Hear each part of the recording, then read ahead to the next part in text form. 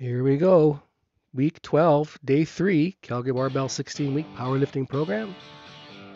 And today we're doing more intensity, less volume. This is new.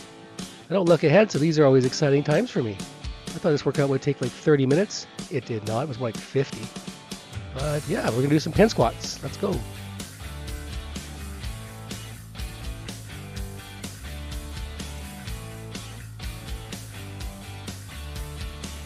Looking for RPE 8 for a set of 3. I'll call this a warm-up, I guess. Knees went really great. Got nice depth. Checked my depth on the side camera to make sure everything was all the way down. And yeah, setup was good. And then away we go. Got up to 185 for 4.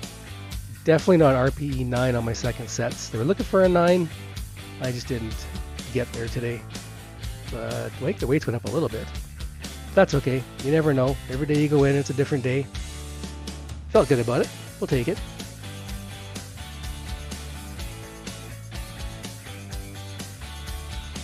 I like the pin squats. It makes you stay really tight through the entire exercise. You can't let up on the bottom or you're going to get sort of stuck or get your back arching. So these went really well.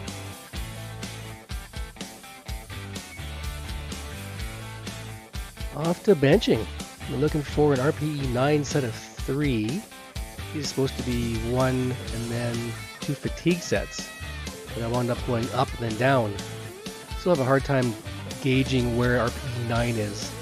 Probably 8.5 on my second set, which is this one.